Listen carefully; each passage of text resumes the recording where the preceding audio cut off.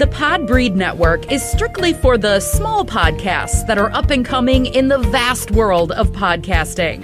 Podbreed is made up of many diverse podcasts, coming together to achieve the same goal of being the best damn podcast network on the planet.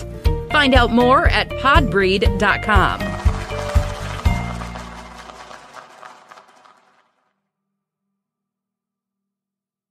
There are over 2 million podcasts, but how many of those can massage the mind, elevate the senses, take you to another plateau? Allow me to introduce you to Drea's Point of View, the 10-minute or less podcast that brings you observations and experiences from her perspective. It seems like everyone wants to not only travel, but work remotely. So what if I told you it's easier than you think to do both? Being a digital nomad is on the rise, and I would love to give you a list of some of those jobs for 2023. Allow me to welcome you to Drea's Point of View. I am your hostess, Drea.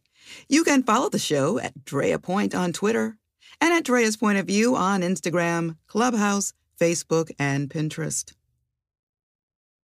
You can be a social media manager. They are responsible for managing a company's social media. You engage with followers and create content. Almost everyone is looking for that. They wear many hats, but no 2 days are the same.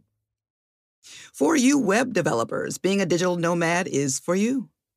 You're responsible for creating websites and developing databases. This job can definitely work from anywhere in the world. A graphic designer is one of the most in demand.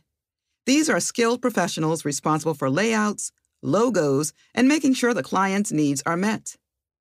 They also work independently, so this may be something that will work for you. You can work from anywhere if you're a copywriter. It's a creative job where you make brochures and other marketing materials. You can be an affiliate marketing manager. You will recruit affiliates and track the sales data. You will manage and develop marketing programs. Virtual assistants are very popular. I see those advertised a lot on the socials.